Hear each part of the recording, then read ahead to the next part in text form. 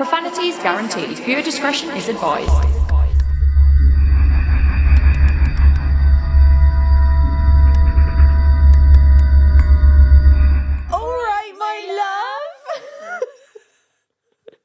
It's going to be one of those episodes where it's like, oh, you weren't there. You just didn't get it. You don't get it. Spence understands. Yeah, because we went to Vegas. So, yeah. That's exactly what was my first thing. How did you find Vegas, baby? Like a fucking dream. It was like literally living in a dream. Yeah, it's bonkers, isn't it? I wasn't ready to I wanted an extra day or two. Yeah. Just to fit in a bit more things. Because obviously SEMA took up a big portion of it. And like in the evening then we had events to go to and whatnot. But I'm desperate to go back already. I'm so glad you liked it. Fucking loved it. And what did you think about the Haunted Museum? Like,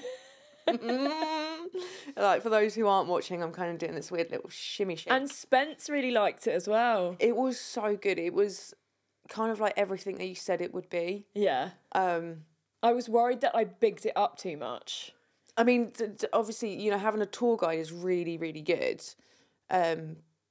But I felt perhaps maybe we could have had longer in certain areas to look at more things. Like the serial killer room. Yeah, I didn't get to read everything and it kind of felt like a bit of a whoosh around the room. Yeah. So I didn't quite take in everything, which means I just got to fucking go again, and I. Yeah. Yeah, and I will say, like, for me, it was a different experience going back because they did have more things. They had different things. Yeah. And then, like you say, the first time it's like so much to take in. And then the second time, okay, you can take a bit more in. But next time we want to do the nighttime torch tour, don't we? Where you just do the ghost hunting. Yeah, and you literally by yourself. I think so it's after dark, the museum's all closed down, it's all in darkness. There's 2 tour guides in just 2 certain positions because of safety. But you go around in your group with a mini flashlight. Yeah. And you do your own ghost hunt. I think we should do that. I think we should do that. That'd be really fun. Also go to the museum in the daytime just to take everything in again. Yes, that's it. Yeah. And we went to the Neon Boneyard, which again I've been to, but you and Spence hadn't. I know. I completely forgot. I knew it was going to be like a load of signs, but I forgot you said they were like the original Vegas signs. So that was incredible. That was smaller than I expected. Yeah. But like seeing the original Hard Rock Cafe guitar and just... It's amazing, isn't it? I'm so glad you liked it because I've spoken to people before and they're like, I fucking hate Vegas, and I'm like, I can understand why, but at the same time I love it and I would go back every year because I love it that much. That is kind of the environment we were thriving. Yes. I think. Yeah. It's definitely not a relaxing holiday. Like, don't get me wrong, I like to have a relaxing holiday. Yeah. But you don't go to Vegas thinking that you're just going to chill out. No, it's definitely not that kind of It is holiday. full on. Yeah. But the good thing about it is that we spent a lot of time in like, at events, so you're having a drink or we made like best friends with the hotel bar guy, Peter. Yeah. He got me smashed. That was a night, wasn't it? So, but I never woke up with like feeling slightly hungover or anything like that. Don't get me wrong, I didn't get like blazo, like completely gazebo. Blazo though. It's all the oxygen they pump in, babe. Works. Yeah, I'll take it. If that's how we're gonna fucking feel, then I'll fucking take it. Fucking novelty for me though, like sitting there with a Bud Light and I'm having a ciggy because you can smoke, and that was amazing. Yeah, you can. Although smoke. it just meant I smoked more. And the nice thing is, yes, you can smoke, but you wouldn't be able to tell because you can't smell it. Yeah. Because they keep recirculating the air and putting oxygen in. Yeah, very clever. So good. It's literally like being on a spaceship. It's amazing. And we went to a party in the basement of the Mob Museum. Yeah, that was amazing. It was very cool. It was like a speakeasy underneath the Mob Museum, and you had to give a password. We didn't actually. They just let us straight in, so we obviously... I think Spence gave the password. Oh, okay. Possibly. I might have got that wrong. And that was very cool. And they brewed their own moonshine in there, which was very awesome as well. And we did lots of stuff. I fucking love Vegas. Yeah, it is amazing. So you'd go back. I'd go back. 100%. Take Mark. He doesn't want to come. No, he does want to come. He does want to come. He does. He'd have a whale of a time. Yeah, I think so. Yeah, you would. Stop shaking your head at me. You're so wrong. The other thing we did was, any of you who know Hunter S. Thompson and Fear and Loathing of Las Vegas, that's one of my favourite films, and Spencer's. So we wanted to go to Circus Circus because that's the 6th time I've been and I still hadn't gone there. Yeah. So it's, for those of you who don't know, a big part or like a key part of that film is filmed in Circus Circus, and it's when Hunter S. Thompson and his lawyer are, I think that like they've taken ether, they've taken coke, they've taken mescaline, they've taken everything, and they are just tripping balls in this janky fucking casino. There was us three sat in the bar thinking, how can we get some mescaline? Yeah. Make it really authentic. Exactly. We've got to do this right. We need to be method. So we kind of had whizzed round there. We found the rotating bit. We should have probably had a drink at the bar. Probably, I yeah. think next time we'll do that. But the thing we didn't know was there was Zoltar, which is actually from the film Big. Yes.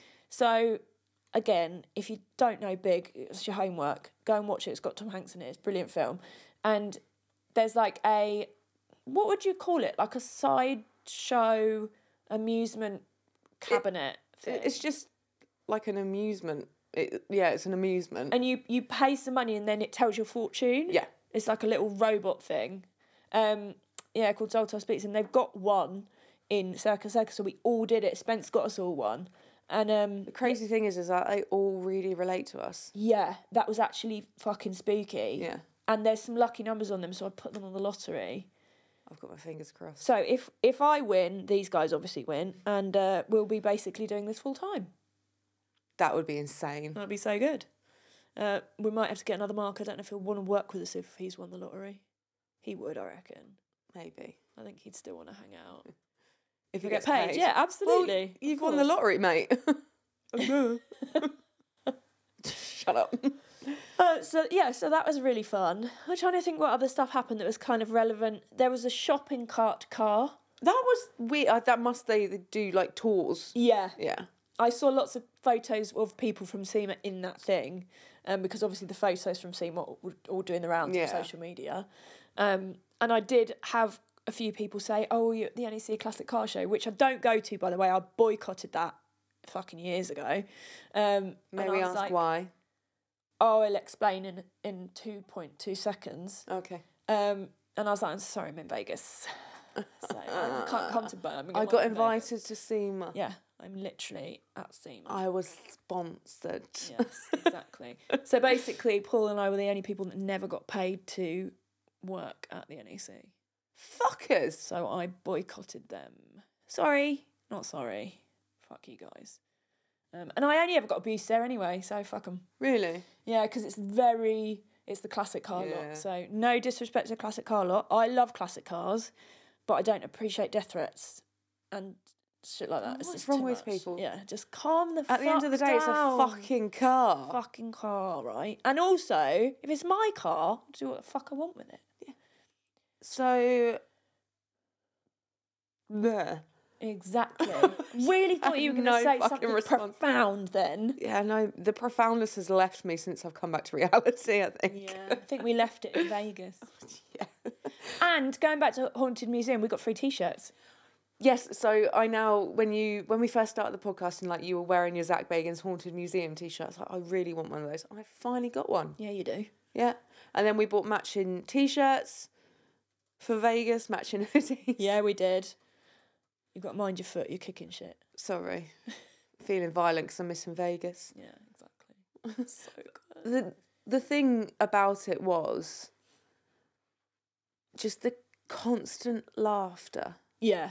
It was like from therapy. the first night we got there, I was in like bad but good pain from laughing constantly. Yeah. It's like it makes your cheeks hurt. And Spencer my was saying the insides. back of his head was hurting. I don't know why. I suppose like I don't know, like this. But the one thing we just ran out of time to do was to go and see the Bonnie and Clyde car. Yeah, we never managed it. But that's fine because we'll do it next time. And to be fair, I think that was quite a way out. enthusiastic of us because it was sort of a good 45 minutes drive out. Then yeah, and we literally didn't have the time to do it. But we always do that. We always try and cram in a month's worth of stuff in a couple of days. Exactly. We did get tattoos though.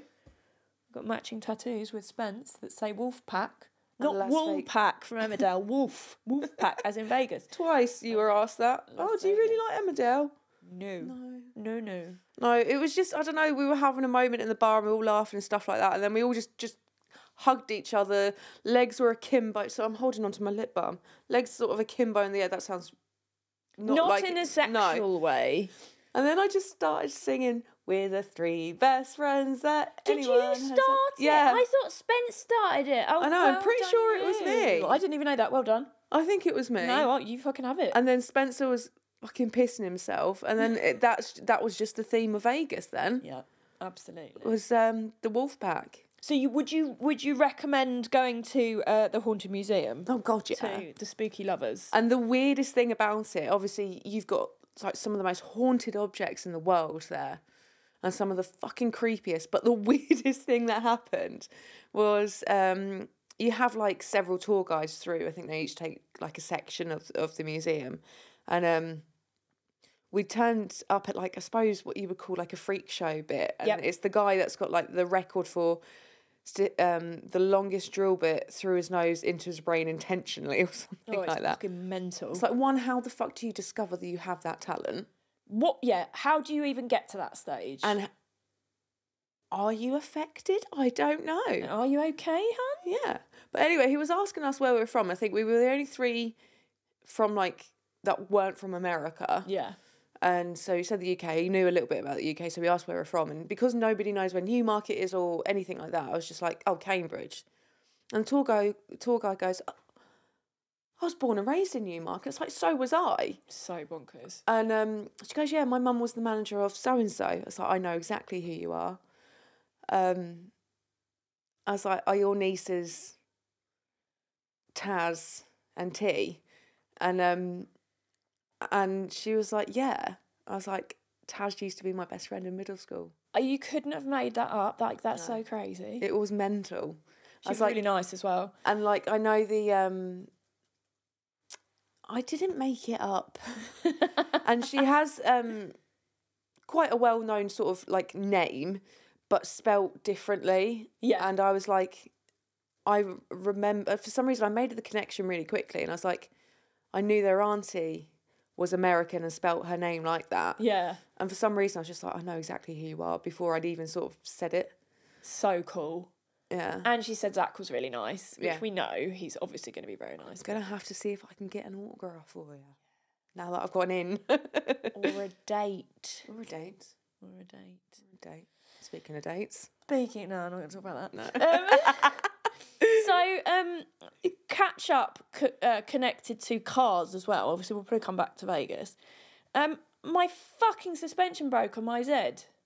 And it's the fucking bastard roads around here.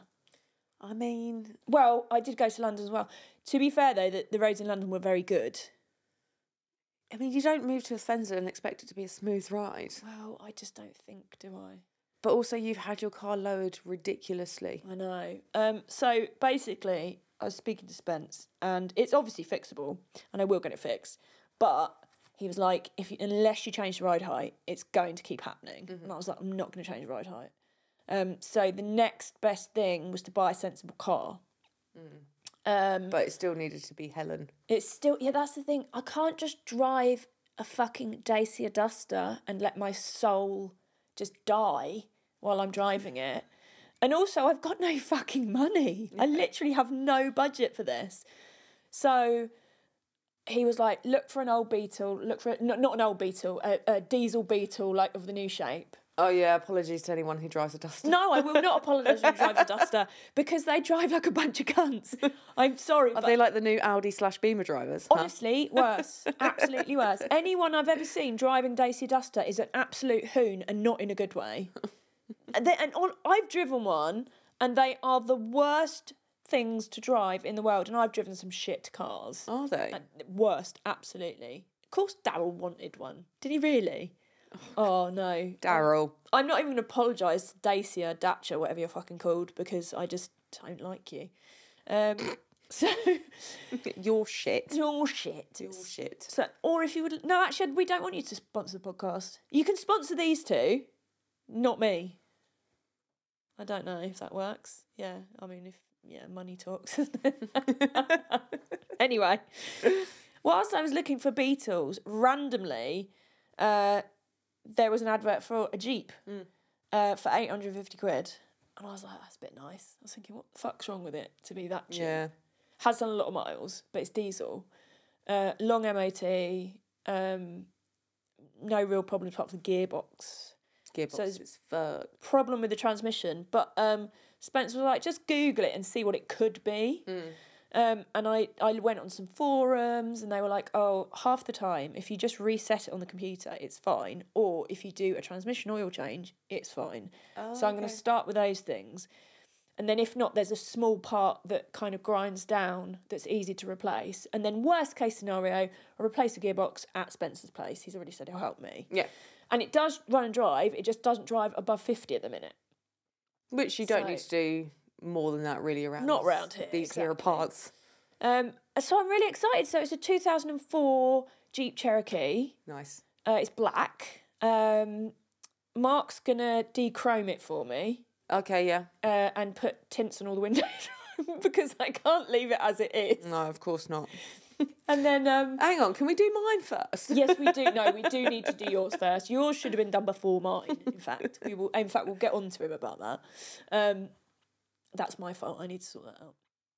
And... Fuck's sake, Helen. I know. I'm just trying to do too much. And I'm trying to blag some tyres. I've got an air filter.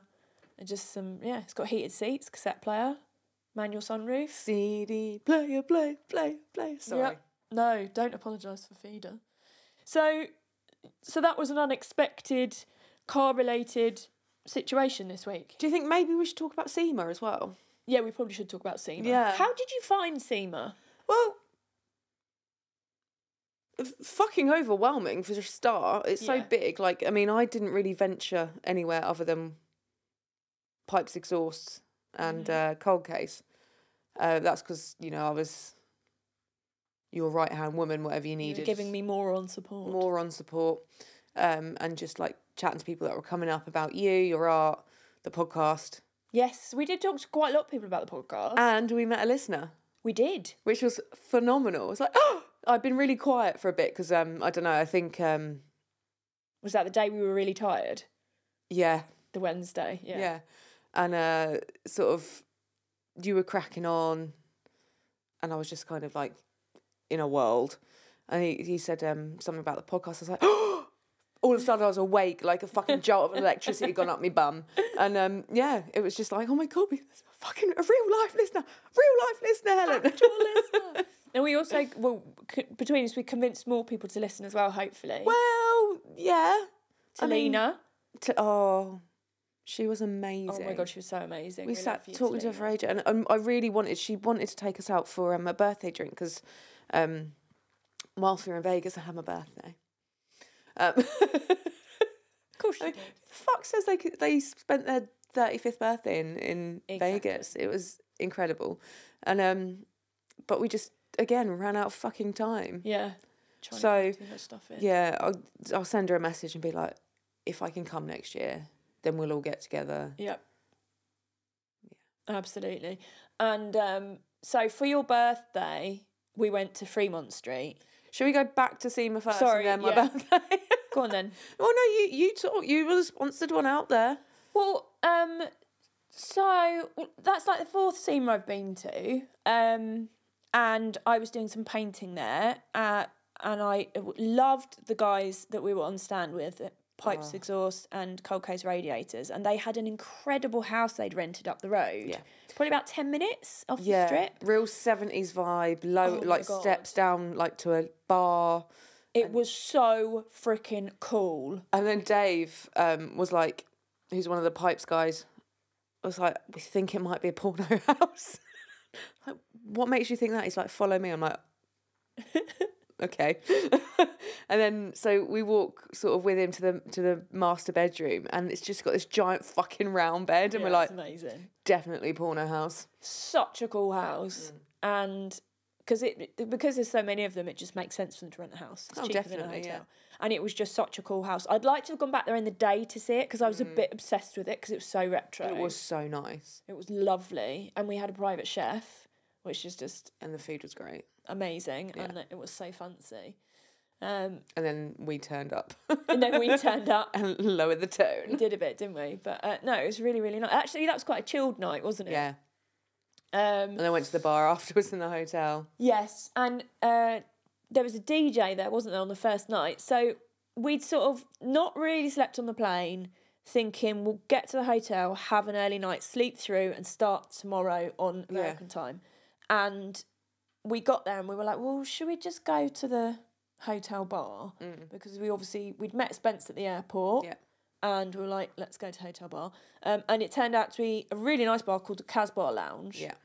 In the Sahara. Yeah, and that's where we met Peter. That's where we met Peter. Our favourite barman, and Madeline. Madeline, yeah.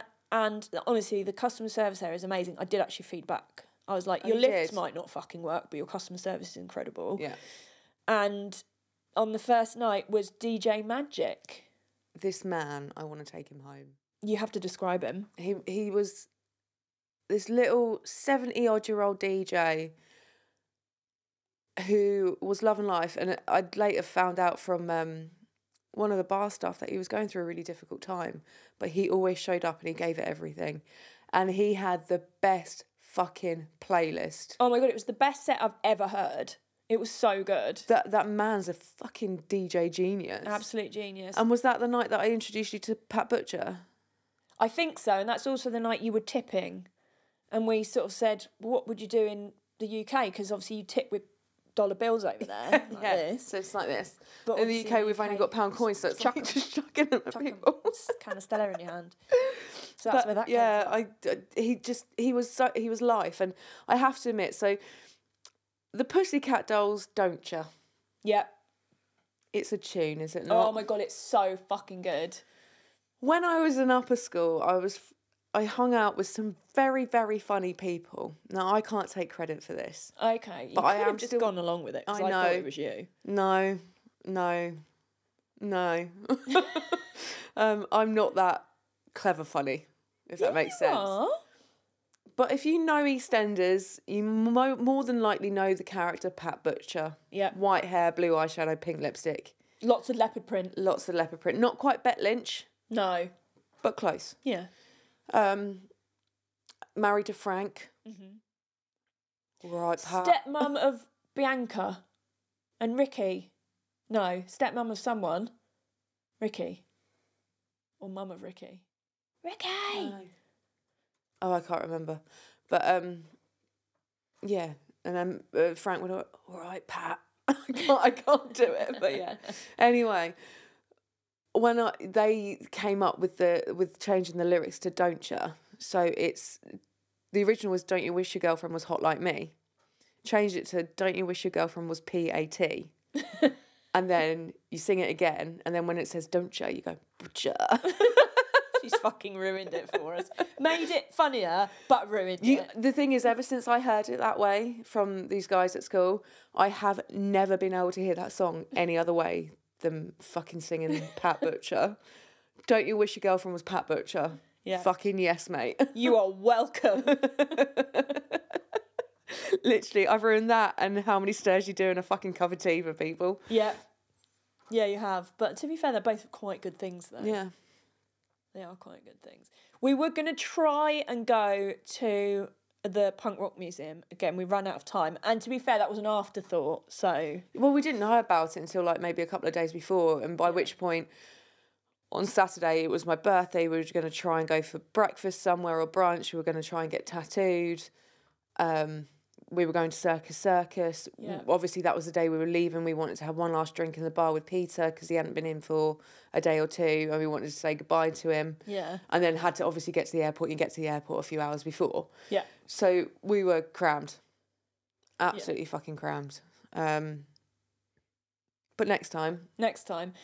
Shall we briefly, not go into masses of detail, but talk about Peter getting me wasted? Yeah. Because you looked after me. Bless you. And Spence did as well. So I'll put it out there. I'm normally the one that goes a little bit too far. I will fall asleep on a bathroom floor and have locked the door. So people can't get in or they don't know where I've gone. Like, it happened at a family party once when we were having Frida Fest. I'd started taking sort of medication again.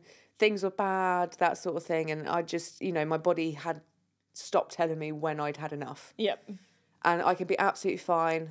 Then it will be maybe a mouthful of the next drink and I'm fucking gazeboed. Yeah, it's like one to the other. Yeah. So last thing I remember was talking at that party was talking to cousin Kyle, his wife Nat, and then all of a sudden I went missing. And it was at Uncle Axel's house and they've got a swimming pool and Mark was like, has anyone checked the swimming pool? No, seriously, has anyone checked the swimming pool? Thinking that I might have accidentally drowned. Anyway, I'd taken myself off into the living room. I was asleep on the sofa. I'd taken my shoes off. So good. So that's what happened is usually what I would do, or what would happen to me, because I can take it a little bit too far. Anyway, there'd been a slight altercation, a verbal altercation, shall we say? Yes. In no uncertain terms. Yes. I was ready to throw down. She was going to cut a bitch. I was going to cut a bitch. And Spence was very much on the verge as well, but he was keeping a better head than I was. Bless him. Anyway, you'd got upset. Yeah. So I went into the bathroom, we're chilling you out, everyone calling you beautiful as they're coming out the toilet after having a shit. All of that lot. Anyway, so got to the point where you felt you could go out, and we went straight up to the bar after getting numerous phone calls from said person. Yeah. And so we said to Peter, look, really upset. What have you got? He got a knife out actually initially, didn't he? He did. Yeah, he like something that he chops up limes with. He was like, right, where is he? Like we'd clearly made an impression on Peter. And he was saying like Sambuca or tequila, and you were like, no, that I can't do. He was right, okay, I've got something for you. But of course he free pours. Yeah. And they free pour in America, and it's crazy. And it was fucking bourbon, and it was about 2 inches worth of bourbon. And you necked it. Yes. See, I don't drink a lot, and I haven't got stupidly drunk since I was literally a teenager because I don't like feeling sick. I have anxiety about vomiting, so I don't like to get to that stage. So this was not intentional. I don't know why I didn't think it would do that, but I didn't think it would do that. The thing is, you were sticking to like one drink mainly, like most of the time that we were there, which was a mimosa. But again, they don't measure them how we would measure them. We have more orange juice than we do Prosecco, but they have more Prosecco than they do orange juice. It's like literally a whoop. Yeah. That's it. Anyway, we went and sat back down after you'd gone. It was fucking rank. I remember it was disgusting. It fucking warmed you up from your toes, that one did. It really did. And then on the table in front of us was Jaeger, not a Jaeger bomb. I see, after the bar, after downing that drink, I don't remember anything. I'm not fucking surprised. That K-lied. But yeah, there was a Jaeger. Said person had bought Jaegers, and because it was our brother's favourite drink, we were like, right, we'll have one. I mean, Richard liked a Jaeger bomb, not just Jaeger. Yeah. But we drank it, even after what had happened, didn't want to be rude. Well, don't like you, but we'll take your fucking drink, all right? Yeah, well, you say that. And then things got heated again. See, I don't remember any of this. Spence ended up, not, I think maybe a little bit with you, but in the end you just fell asleep on Spence. Poor Spence. No, he was just cuddling. Yeah, I was like, yeah, this is all right. And yeah, things got heated again. Spence was telling him to go to the party that we were supposed to be going to. Yeah, He's like, it's probably best if you leave. I'm so pissed off because I basically ruined the night for all of us, and I'm No, really you didn't. annoyed. You didn't. Anyway, after you've been asleep for a little while, you're like, I think I'm starting to feel a bit sick, so I take you to the toilet. And you're doing your thing, and I'm trying to get you to go upstairs. In a minute. I just can stay here for a bit. Anyway, not necessarily like a security guard, like they're dressed in like a blazer or just a really lovely woman who worked for the hotel, some sort of security capacity. Yeah. And she came in at the right time because I needed to go and get our bags with your bag, and I was leaving my bag with Spence, but getting like the hotel key card so I could take you upstairs, but you just weren't fucking coming. And I was like, could you just stay with her and I'll go and get the bits and I'll be back and I can take her up? And she's like, should I get her a wheelchair? Oh, fucking hell. Geeks was laughing at me. And I was like, Helen, do you want a wheelchair? No. I was like, okay, fuck, how am I going to get her upstairs? Anyway, I come back and this woman's still with you, bless her. I don't know whether she's been talking to you or not, what have you. And again, I asked, do you want a wheelchair? No, I'm just going to stay here. It's like, you're fucking not. And then I was like, yeah, can you go get a wheelchair? So she brings a wheelchair in, and the way I got you up, Helen, I've got a really comfy chair for you to sit in. Lifted you up by the armpits. Oh my God, And I'm so sorry. you willingly got up at that point because you thought it was going to be a really comfy chair. I sat you in, and then you were just like that. And we took you all the way upstairs.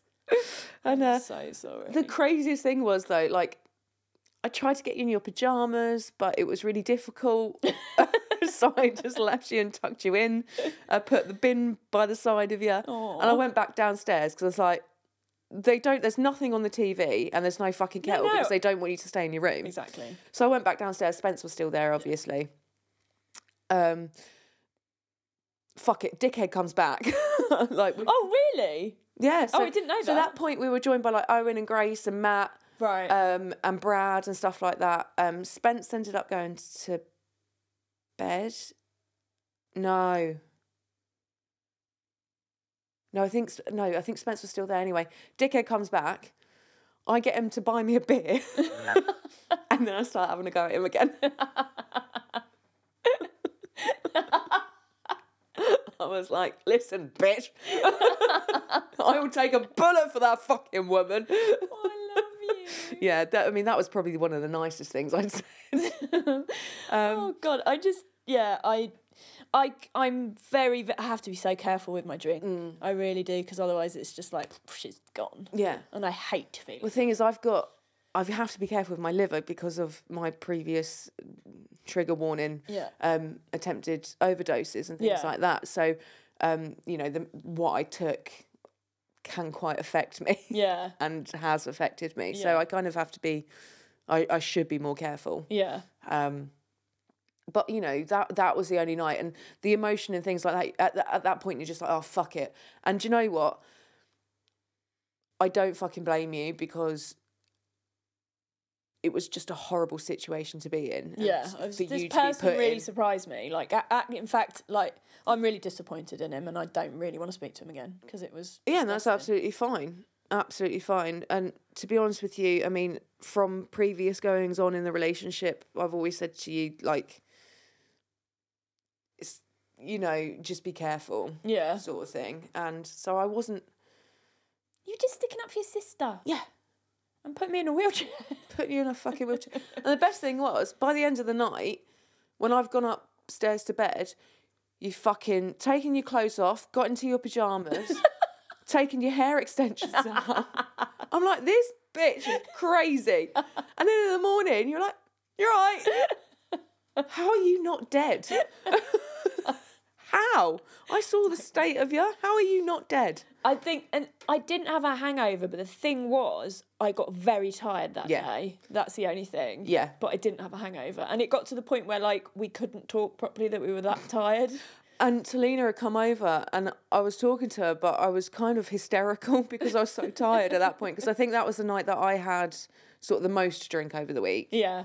And then, I was just so tired, but apparently I get really funny when I'm tired. Of course you do. I got really, it was quite hysterical. It's like, I don't know what's going on here. I can't brain. It just gone to pot, really. Oh dear. No, it was really embarrassing though. We still haven't talked that much about SEMA. No. That's why people are listening. Also, just to tell you what SEMA is, it's the biggest car trade show in the world. It's absolutely massive. You cannot comprehend the size of this place. And the reason why it's so popular with custom and sort of modified car people is because you'll get stands selling exhausts, tyres, wheels, oil, all the bits you need for your cars, wholesale, because you can't actually buy anything there.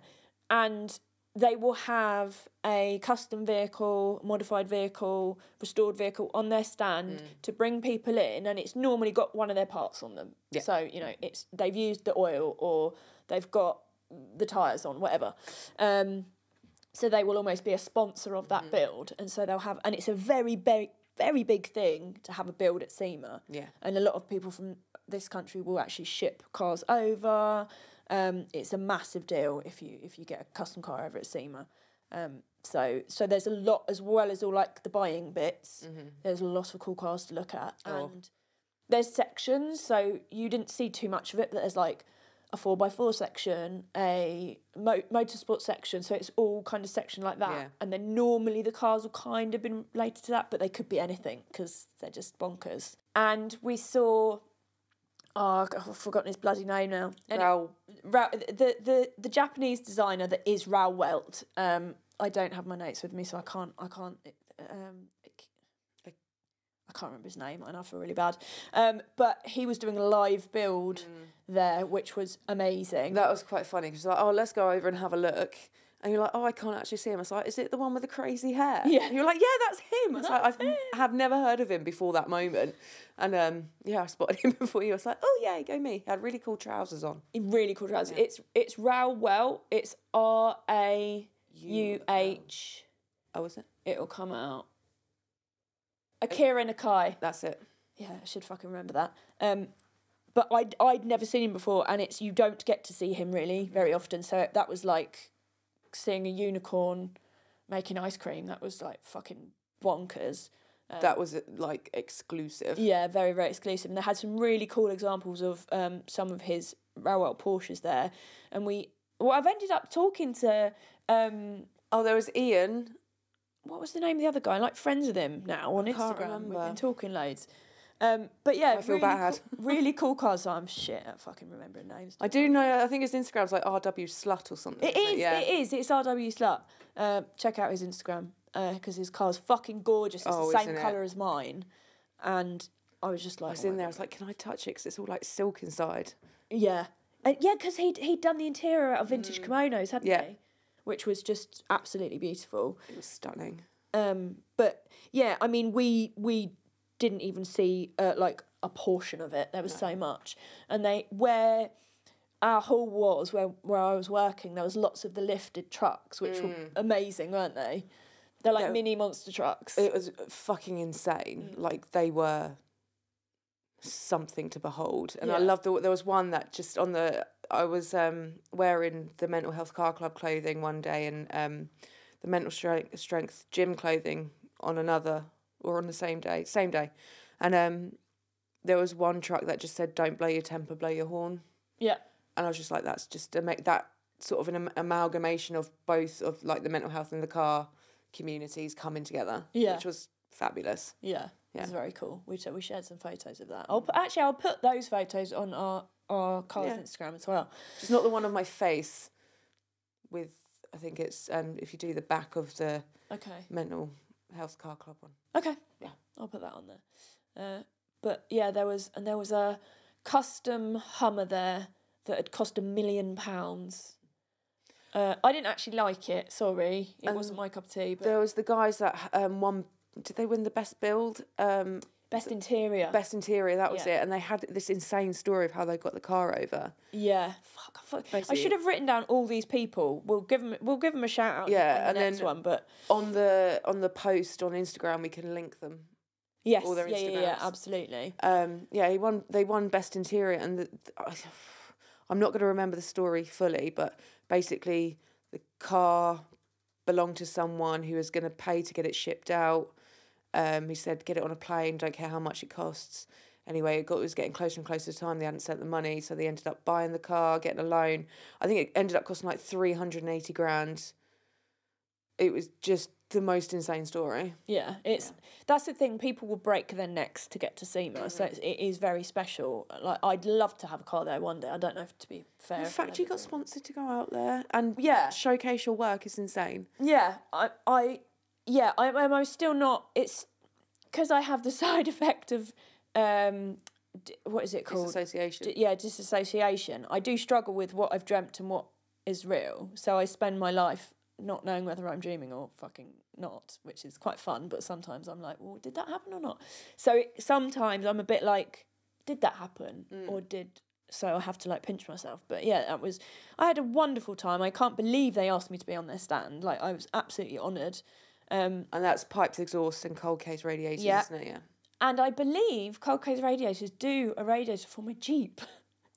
Nice. I think they do. So, and actually pipes exhaust probably do an exhaust for it because it's an American car. So, but yeah, it was honestly, they are just the nicest people in the world. Yeah. And the petrol hedonism crew anyway they're literally lifesavers to so many people because they're so good with talking about mental health and Chiro checks in on me all the time. Yeah. And he's always like, listen, you're not alone if you're having troubles, like speak up because it's, we are such a tight community. Yeah.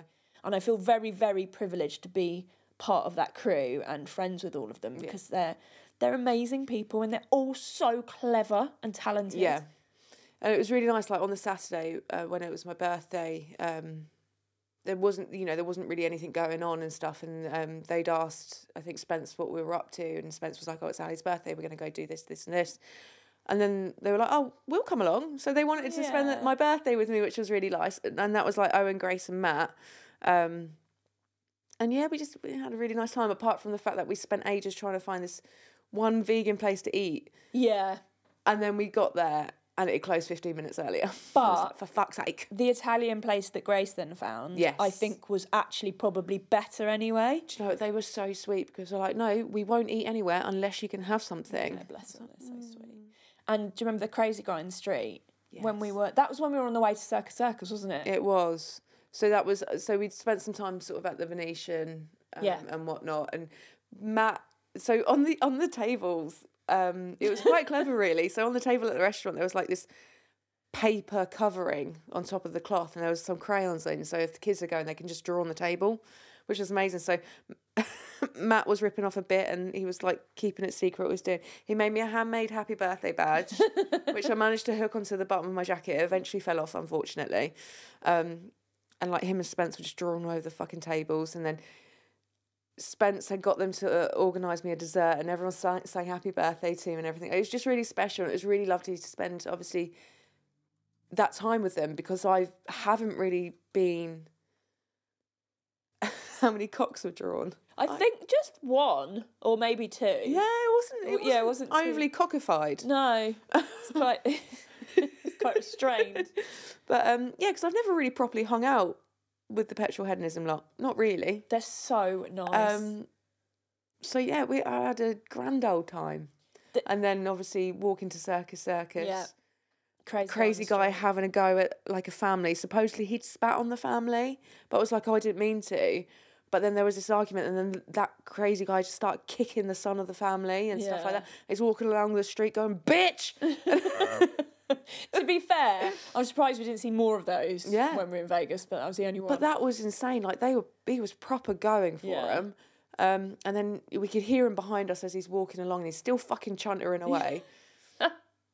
And then a little later on, this group of kids come up and one of them just screams in Spencer's face. I didn't remember that.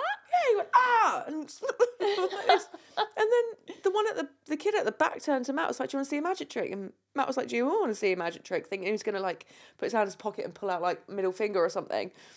And the kid just turns around and goes, you're gay. Oh my God. I don't remember any of this. What were they doing? Walking with Spence, love. You're right next to him when he got screamed at. Literally must have just been in another world again. Maybe.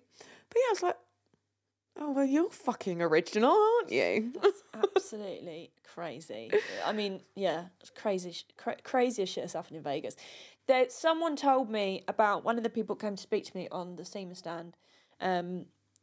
They told me about a haunted, abandoned opera house in the desert.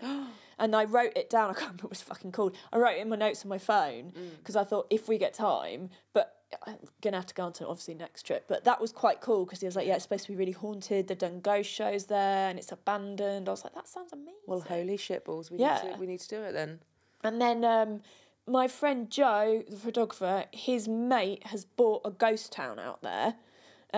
Just bought a town. Yeah, so we're equating quite a do. crew for next time as well. And he was like, "Oh, we need to go to my mate's ghost town." I was like, "Yes, we're there." Can we stay there for free? Probably. So How far away is it? I don't know. That's the thing. Everything in America is far, but And nothing is fucking cheap. no, Vegas is not fucking cheap at all. But I could have killed for a fucking kettle in the room. I mean, don't get me wrong, it was lovely having Starbucks every day, but it was like $10 a time. yeah, You're a not drink. Yeah, like $10 per drink. That we're buying 2 or 3 at a time, and you got to tip them. But the flavors were fucking worth it because they have so much more better flavors than they do over here. What was our favourite one? Chestnut and praline. Yeah, and then God. the one after that was pecan crunch. Yes. Every morning I was like, oh, yeah, I know I said that's stupid. So much more better So much more flavours. better flavours. Don't forget, I live in the Fens now. It's And she's been hanging out with Spence from Bristol. Bristol. The Bristol Stallion. All right, my love. Right, my love. I don't know her. Never heard of Never her. heard of her. Oh, Miss Spence. Well, I did suggest that we go forth with this idea of the cult and we all live together and register as a religion, then we don't have to pay taxes and all that kind of stuff. Because, it's not like our taxes going on the fucking roads anyway, is it? Especially not down Black Hawk Bank Down Road. Especially not down the fucking A10 and Black Back Hawk down Blank Road. Mark's going to get so annoyed now we call it that. So I've had to spend 600 quid on a Jeep, you fuckers. I don't even care if it's haunted. I kind of hope it is. As long as it works. Yeah, and doesn't throw you off a bank or something. Yeah, that's it. Yeah. Yeah, just it can be haunted. Just don't die. Yes. So we did our last episode was the spooky stories, and it did very well. It did, and I've got another one. It's not a spooky story. It's about it's a true crime one Oh, okay. from Nathan, Amazing. who runs the Mental Health Car Club. Fantastic. So we've already got one, and I believe Grace Autos has something she's connected with, which I'm going to try and get off her because it's very interesting. So if you've, obviously we're not at the end of it yet, but if you've got any stories, any true crime, even if they're just weird, We don't care. We want it. spooky, We doesn't want it. matter if it's not themed to cars, because the fact we're talking about it makes it themed to cars. We really want to hear it because we had so much fun reading the stories last time, Yeah. and people seem to like them. So And I want to put something out there to sort of the viewers and the listeners. I just want to know your opinion of it. So with the spooky chats, obviously it's just random stuff. We'll try and put something car related in there. But if you wanted us to do anything else, like, I don't know, like some sort of dark history story, or, during the spooky chats where we can go off on tangents but bring it back to like a central point, yeah, essentially. definitely. Well, to be And fair, then that way we can inject sort of a bit more variety, perhaps. yeah, to be fair, I do normally have, because this was going to be very Vegas centric. Yeah. I have actually got a bunch of the most notorious crimes in Vegas, but Oh, I love that. I can skim through them. Yeah, I think so. I think we just wanted to tell everyone how much we fucking love Vegas. Yeah, exactly. It's it is a Vegas centric episode, and I am going to do a case. I've been looking at Vegas serial killers, so I'm going to do a case Nice, I'm excited on for that. But then, whilst I was looking for that, I found this article about Las Vegas' most notorious crimes by defence lawyer Gabriel El Gasso.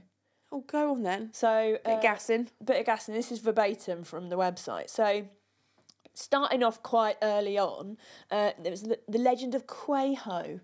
Quajo was a notorious Native American Las Vegas outlaw who terrorised the region in the early 1900s. Quajo has been implicated in at least 6 murders, beginning with the slaying of his half-brother. After the murder of the wife of an El Dorado Canyon miner, Las Vegas authorities were determined to bring Quajo, dead or alive. After years of eluding capture, Quajo's remains were discovered in a cave. Blimey. Yeah, and today Quajo and his crimes are Las Vegas legends. There's then, obviously, there must be so many crimes in Vegas. I don't know how you even whittle this down to this. No. But there was then the murder of Martin Shoemate in December of 1967. The body of Las Vegas cab driver Marvin Shoemate. What?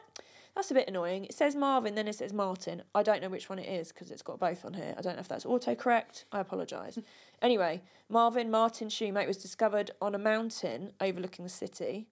Shoemate had been shot in the chest and head, and although the murder has never been solved, it's widely believed that Benny Binion, owner of the Horseshoe Casino, ordered the hit after Shoemate plotted to kidnap Binion's son and hold him for ransom. Bloody hell. It's Marvin. Marvin. It's actually the name of my granddad. My dad's dad was called Marvin. I didn't know Well, that. Mervyn, but, you know. No. Then we've got the death of Sonny Liston. So Sonny Liston was a legendary professional boxer. Oh, I've heard of this one. Have you? I hadn't heard of any of these. Who was found dead in his Las Vegas area home on January 5th, 1971. Liston's body was discovered by his wife, who was returning home from a 2-week trip. Although the coroner said that there was not a lethal amount of heroin discovered in Liston's system during autopsy, authorities attributed his death to an accidental drug overdose. Despite the official explanation for his death, many believe that Liston was murdered by the mob. Liston's mysterious death is still fresh in the consciousness of Las Vegas. And as recently as 2013, the son of a deceased mafia hitman published a book claiming that his father confessed to murdering Liston after forced drug overdose. Oh. That's a bit crazy. Yeah. Some of you might remember my story about breaking down in front of Mike Tyson. It's not connected, but sort of is. Then we've got the murder of retired FBI agent Bill Coulthard. In July 1972, a massive car bomb detonated inside of a downtown Las Vegas parking garage, killing the former head of the FBI's Las Vegas office, Bill Coulthard. At the time of his death, Coulthard was a prominent local attorney and businessman who owned a stake in the land that the Horseshoe Casino was built on. Oh. This stuff's always connected, isn't it? Local authorities were immediately joined by the FBI and the ATF in an attempt to solve the high-profile murder. Despite a $75,000 reward for information and many wild goose chases, the case remains open to this day. The FBI believe the casino magnate Benny Binion ordered the hit on Coulthard. Binion's involved in a few, isn't he? Yeah, when Coulthard refused to renew Binion's lease of the Horseshoe Casino. That would make sense, wouldn't it? Mm-hmm. So we've then got the robbery and execution of Al Bramlett. In the 1970s, Al Bramlett was the head of one of the country's most powerful unions, Las Vegas Local 226. Bramlett was notorious for his willingness to use violence to coerce cooperation. I don't know why that's funny. In 1977, Bramlett ordered bombs to be placed in front of 2 non-union restaurants. When the bombs failed to detonate and police discovered them, Bramlett refused to pay the men he hired to carry out the bombing. The bombers, father and son, Thomas and Granby Hanley, vowed revenge. A month later, the Hanleys forced Bramlett into a van at gunpoint. They demanded payment for the botched bombing job, and after Bramlett arranged a £10,000 loan to pay his kidnappers, they drove him to a remote area of the Las Vegas desert and executed him. The father and son duo are serving life in prison for the murder. Oh. Blimey, O'Reilly. We've then got an arson fire at the Las Vegas Hilton. So in 1981, Philip Klein, a troubled 23-year-old busboy at the Hilton Hotel, started a fire in the elevator lobby. That's really scary. Yeah. The fire spread. I don't like elevators. No. Trapping guests in their rooms, 8 people died and over 200 were injured. Cool. That is crazy. Authorities initially believed that Klein attempted to put out the fire, but he gave himself up when he mentioned grabbing a trash can and filling it with fire. After being convicted of 8 counts of murder, Klein granted a jailhouse interview and confessed to the arson. He said that high on PCP, he used his lighter to set fire to some curtains. Probably a good job he didn't do mescaline then, isn't it, really? That could have been so much worse. Yeah, I quite like fire. Theft of 500,000 in... Oh, this is another case, by the way. Theft of 500,000 in cash and chips by William John Brennan. In September of 1992, which doesn't even seem that long ago, but it actually was. Yeah, it really A was. really long time ago. Then 34-year-old William John Brennan walked out of the Stardust, which we saw the sign Yeah, for, we did. Neon Graveyard, with £500,000 in cash and chips. Fucking hell. Brennan was a sports book cashier at the casino. After the theft, Brennan disappeared and has not been heard from since. Fucking hell, he actually got away with it. Oh, I know it's wrong, but I do love it when people get away with shit like this because he's not actually killed anyone. It's like Ocean's 11, isn't it? Yes, I love it is it. like Ocean's 11. Love that film. I, to be fair, I did do a little bit of gambling. Not a lot, because at our hotel, they weren't doing Texas Hold'em. They Yeah. probably would have in others, and that's my game. So I played a bit of blackjack. I went up briefly and then came straight back down. I just like to watch. I can't Yeah. do it, but it is fun. If there was a poker game going on, you probably wouldn't have had me, like, I wouldn't have moved. No. Like, so just bring my drinks over We here. did walk past a few though, didn't we? When we were in the different hotels. They had poker rooms Yeah. and stuff, but I don't know if it was Texas Hold'em. Right. I'd have been out in a second. Yeah, right. Fuck off. An arrest warrant charging him with 12 counts of felony theft has been issued for Brennan. However, he remains at large to this day. What other types of poker are there? There's a few. Oh. But you only play Texas Hold'em. Yeah. So that's certainly like different rules to Yeah. other ones. You got Sorry, my chair's Omaha, 7-card stud, 5-card draw is the one I was thinking of. High-low Chicago. creepy. They're fun names, aren't they? Yeah. I mean, Texas Hold'em is probably the most popular one. It sounds the coolest. I wouldn't be able to play it because I don't understand numbers. You don't really have to understand numbers. You just have to understand the suits, Yeah, okay. essentially. I like More than numbers. Yeah, I like playing gin rummy. I used to play, what was it called? Bastard. Oh, what the hell's that? Bastard? Have you ever heard of a game called? I can't remember how Bastard? to play it now, but I played that when I was in, like, maybe sixth form. Also known as Bullshit. oh, I think it's don't- called. Oh, shithead. Yeah, that's Shell it. Palace or I've never ever heard of that. Sorry, I just went off piste. No, I actually wanted to know about the different types of poker, and I love the idea. Like, I think the idea of playing poker is really fucking cool. That's mainly because I like watching it on Brassic. So I used to be one of those people that if I was up really late, 2, 3 in the morning, and poker's on TV, I'd just sit and watch it. really, Yeah. I Because they have like a glass bottom table, so they have a camera underneath, so you can see this, like, what people have got and stuff like that. It's very exciting. That's actually very cool. Did you know Tiffany? Oh no, is her name Tiffany? The actress that played the Bride of Chucky. Right. She's a professional poker player. Is she? I know the girl you mean, and I've seen her face, but I don't know Is it Tiffany? her name. Goob's going to find out. Actress who played Bride of Chucky. Whilst he's doing that... Jennifer Tilly. Jennifer Tilly. That's it, not Oh, Tiffany. Yeah, Jennifer amazing. Tilly. She's a professional poker player. Yeah, I remember her really well. So next up, we've got robbery of 2.9 million from Circus Casino.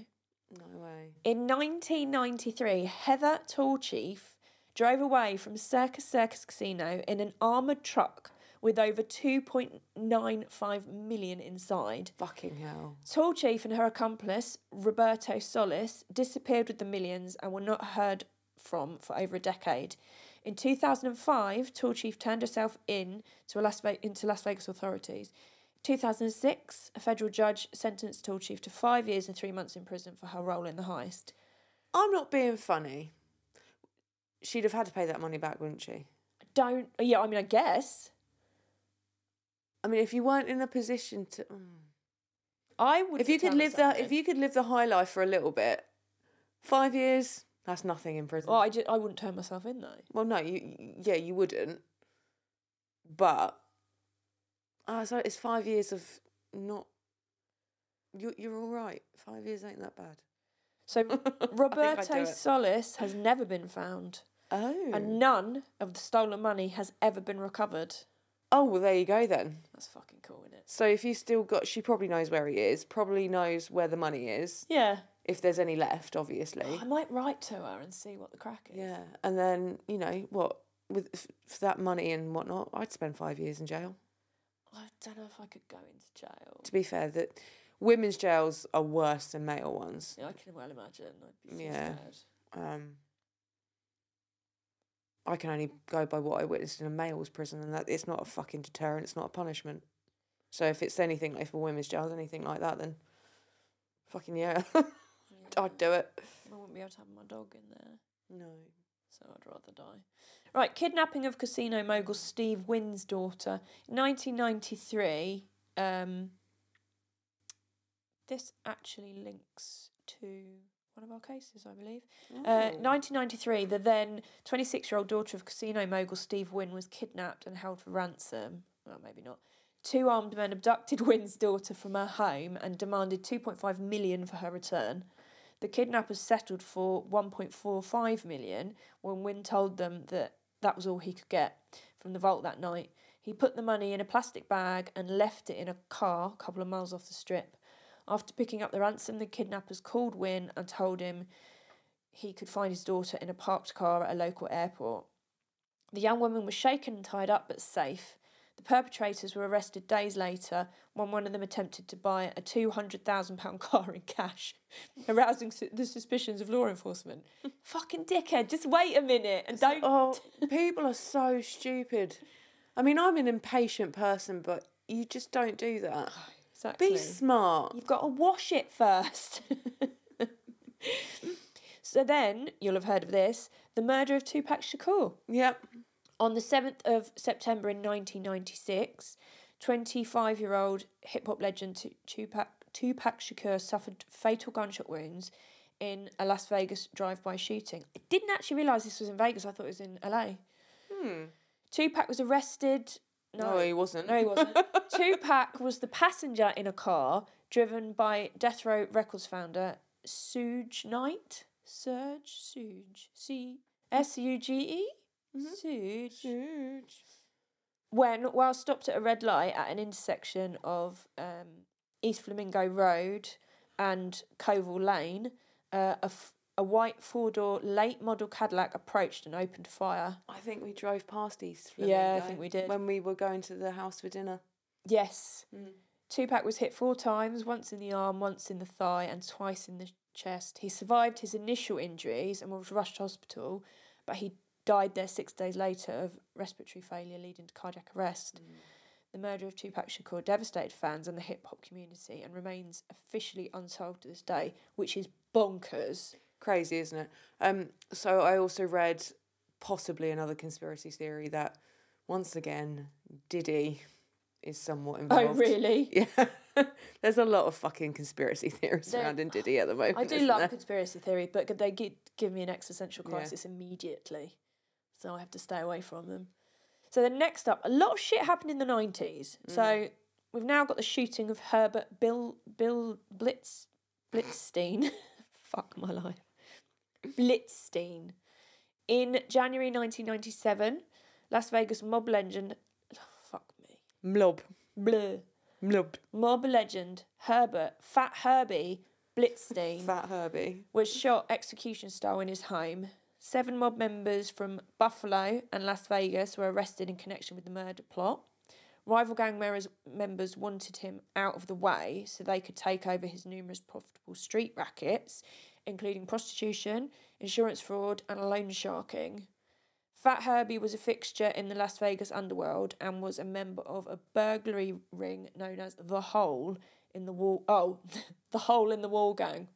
Fuck's sake. The movie Casino memorialised the popular gangster. I'm so hell. sorry, I'm crucifying this.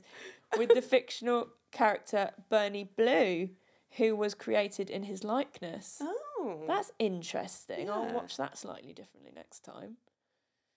Goobs won't, because he won't watch any movies. No. Shall I keep going? I've only got a few more. Yeah, go on. Well, I won't read them all. I'll tell you what. I'm gonna read the one about the murder of Ted Binion. So in 1998, Ted Binion was found dead on the floor of his Las Vegas home. Binion was a wealthy gambling executive, and his father, Benny Binion, was a Las Vegas legend and casino magnate. A cocktail of prescription and illegal drugs was found in Binion's system, and his death was initially thought to be a suicide. However, Las Vegas detectives believed that the scene of his death had been staged, and 6 months later reclassified the manor as reclassified the manor as homicide. Reclassified. Reclassified Raw, bro. the manor as homicide. I think that's what it's meant to say. Raw, bro. Raw, bro. In June 1999, Binion's girlfriend and her lover were arrested for his murder. The pair was convicted, but their murder convictions were overturned in 2003. In their 2004 retrial, same age as my Jeep, they were each acquitted of murder and convicted of lesser charges in connection with Binion's death, including robbery and grand larceny. Oh. Both have since been released. I mean, there's so many. I might keep some more for another time and go slightly further into depth with them, but there's Luxor. I thought you did the top 10. No, what was this? What was it? No, it just says the most notorious crimes, so it just kept going. I really made that up in my head. So, yeah, I mean, there's a lot, but there's some really good ones. I might read the most recent. We've got another robbery. I do like to read about robberies. So we had a robbery of 1.5 million in chips in December of 2010. A man drove his motorcycle up to the Bellagio Hotel and Casino, walked inside, still wearing his motorcycle helmet. He walked up to the craps table and robbed it at gunpoint, making off with 1.5 million in chips. Although the so-called biker bandit was able to escape with the chips, problems arose when he attempted to cash them. You fucking dickhead. I mean... The thief, operating under the handle Biker Bandit, went online to attempt to arrange the sale of some of the stolen £25,000 chips. Do people not think they're going to be traceable? I mean, come on, mate. Undercover police officers arranged a meeting at the Bellagio to buy the chips and arrested 29-year-old... He went back to the scene of the fucking crime as well? Did. Jesus. And they arrested 29-year-old Anthony Carlio when he showed up to sell them. Carlio is serving 3 to 11 years in prison for the heist. That name's becoming synonymous with fucking idiots, isn't it? Yeah, I thought that was going to be... I mean, it's fucking ballsy, but you just didn't follow through, mate. Then we've got, there was a pipe bombing in the Luxor parking garage. Quite a few unsolved attacks on Las Vegas homeless, which makes me very sad. Murder of Melissa James. I think maybe save some more for another time. Yeah, then we've got quite a few. Bellagio cashier cage robbery. Murder of Christine Smith. The shooting of... Oh, no, I've done that. Yeah, so there's a few more. Yeah. But very interesting, because obviously there's a lot of crimes in Vegas. Yeah, but I think it's to be expected because it's literally everywhere's a fucking casino. Yeah. Yeah, that's it. Everywhere's a fucking casino, and it's, And there's a lot of alcohol. There's a lot of, obviously... Well, not got to worry about weed, but weed's legal there now. So then... You've got, downtown Vegas, which isn't very safe. That's a little bit crazy. Do you know one thing that was... It was great that we did it, but was very underwhelming? When we walked to go see the Vegas sign. Yes, that was my fault, because in the six times I've been to Vegas, I've never seen the Vegas sign. And you just expect it to be a lot fucking bigger than what it was. Did expect it to be bigger. And I think because we went to the Neon Boneyard... I know that we went to that afterwards, but I'd already been to it. And that is so gorgeous and wonderful and lovely to look at. That the Vegas sign was just a little bit small. But I'm really glad we saw it for 2 seconds. And then we were like, right, should we go get fucking drink? queuing up to take photos. You're like, oh, fucking fuck this shit. Do you have a get in the bin for today? Either of you? Yeah. Go on then. And I'm surprised you haven't thought of it. So this one's for both of us. Well, I've got one though. Narcissists. Fucking narcissists. Fucking narcissists. Well, I don't know why I didn't think you were going to say that. I'm sick to death of fucking narcissists. You're like a magnet for them. I know. I don't understand.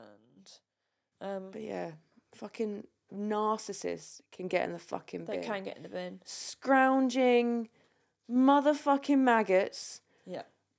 literally, who just leech off people. Yeah. Yeah. I concur. They can. They're just a fucking bunch of pipes and can go fucking sit on a shovel. I agree. Do you have a get in my pocket? Vegas. Love that. Vegas is in every single fucking pocket. Yeah. Amen, sister. Yeah. So Goobs get in the bin is the state of your glasses. Before we came out, I couldn't tell if her eyes were open. He said something, I looked up and he went, oh, for fuck's sake, Alison. Took him off me and then started cleaning. I was like, oh, thanks. He's like, no, I couldn't tell if you were actually fucking looking at me or not. I'm like, oh. I was like, I do need to get new ones. He goes, that doesn't change how dirty they are. Yeah, you just got to clean them. And then he looked at me and goes, they're quite scratched as well, aren't they? I was Oh, are like, they? yeah. But they were fucking hideously disgusting. My windscreen's the same. Yeah, and The then you inside put of those it. two things together and it's fucking How I'm chaos. getting anywhere in the world, I No. don't fucking know. I don't know either. I'm going to sneak by and like clean it one time in the night. When you don't know. Considering I'm really hot on like road safety. Yeah, you are actually. No, you're not with that though. So Goobs get in his pocket is the week that him, Eddie, and Reggie had when we were in Vegas, which is amazing. It's the only time I'm not stressed about leaving Reg with anyone is when he's with either of you two or Jessica And and Em. Yeah, obviously Em's included in Yeah. that. And I just knew he'd be taken care of, and he had a bloody lovely time. He And didn't really really care to see me. when I we came back. got back and like normally if you arrive, Reggie gets so excited he starts barking, he does zoomies. We got home. We got evils, I think. I don't know. No, he was just like, it almost was like, so I have to go home now. Yeah. You could see it in his face, couldn't you? Yeah. You could see it in his face. There was like no energy whatsoever. Oh, you. Shit. That bitch is back. Bollocks. So my get in the bin is the fucking roads, the state of the fucking roads. Yeah. I want to see a printout with supporting imagery of what my road tax is fucking paying for, because it certainly isn't paying to fill in holes in the fucking roads. Yeah, it's really not. And then my get in my pocket is I bought a Jeep for £600. That's pretty good. Yeah, and it's got heated seats and a manual sunroof and a cassette player. Have you got a random fact, babe? Come back to me with a fact. All right. My random fact is that I've never been on a first date. I've never been on a first date. I've got one coming up and I'm excited. Yeah, so this has recently come to light because you do actually have a first date coming up. No, I normally date people I already know. Well, clearly that's not fucking worked, has it? So. No, and Noel hasn't called. Although, to be fair, and you do know this one. I do know him Ish. from a very long time ago. Yeah. That's fine, though. And my chat up line was, all right, mate, what's the crack? Goobs, are you going to read his? Yeah, so Gilbert, growing up in a sleepy village, we used to put things like tubes of cheese and frubes in the road for cars to run over and decorate nearby houses. You lot were fucking little shits growing up. They had proper... Asbos. Yeah, but village Asbos. Village fucking Asbos. But they had like proper childhoods because they lived in a village and things like that. Yeah. They did all sorts of fun stuff, like when you found... It wasn't surfboards, what was it? Oh, sorry, I'll save that for another fact. Ignore that. Windsurf. Yeah. Where the fuck did you find them? Windsurfboards. They were just in the village. So they, Side of the road. What, somebody just dumped them there? with a take me sign. Oh my god, that's amazing. But we'll save that for That's really very I don't know cool. another story because that's fun. Like they had a proper. Yeah. I think we did though. I would say I definitely did. I mean I was arrested twice by the time I was 13. But I like. I mean, like not towny kids, like Yeah. the village kids. That it was just good, wholesome fun. I used to make camps with my Where friend. I can just imagine like old people coming out and just going oh with their fists, and that was it. Yeah, instead of, in my case it was the police. Yeah. Fuck off. The dog lady. Oh, she did do that. Yeah. See, Love it. it's like a storybook childhood. Fen Asbos. You might have to help me with my fact. You'd never been to Vegas before. You have now? Yeah, I've now Fazbos. Fazbos. Oh, would it be Fezbos? Fazbos. Fucking Fazbos. That's a new thing that we've coined, courtesy of Goobs. Well done. Fuck yeah. Yeah, okay. I'd never been to Vegas before. No, and... Oh, tell you, no, I've got a fact. Go on. I'm absolutely obsessed with soft pretzels. Oh my God, soft pretzels, yeah. I discovered that in 2015 when I went to New York. And Yep. ever since, I've never had another one like it until we went to Vegas and I got another soft pretzel and I was like, life. Yeah, life. And I was a shit vegan because I ate a cheese pretzel and I put Cheetos in my face. She did. She was. So twice recently you've been a shit vegan. You squished a moth and then you ate cheese. No, I didn't eat the moth. You don't have to I've eat been it. killing loads of moths because the bastard fucking... Yeah, but you're still killing an animal that's still not very vegan. It's not just about eating the animal. No, I don't kill other animals. It's just fucking... I had to repair my black jumper yesterday because a moth had eaten through the fucking arm. It's a really good job you're good at sewing then, isn't it? Yeah, but you know what I'm like with the lights in this place? I'm like a vampire, so I didn't want to turn the lights on, so I'm just kind of going like this and hoping for the best. I don't even know if I sewed the hole up or not. You should just put the ring light on. I should have done, really. Anyway, yeah, so I was a shit vegan, Goobs. I had Cheetos, but they're so good though. This is my one. Last time I went to Vegas, I couldn't sleep. I woke up at 3 o'clock in the morning and just started eating Cheetos. It's a thing I do. Or, I mean, we didn't really eat the best in Vegas. No. Things were very limited. Like the Yeah. next time we'll talk about the Cornish Pastico. Oh, fuck yeah. Yes. Because that was fucking amazing. We will talk about that next time. So we got a few snacks from the shop, which cost a mortgage. Yeah. Like literally there was a bag of Lay's classic, like original flavour. It cost $11 fucking. Yeah, it's Vegas. It was like a share bag, but only half of it was full. And it was still $11 fucking. Vegas, baby. Yeah.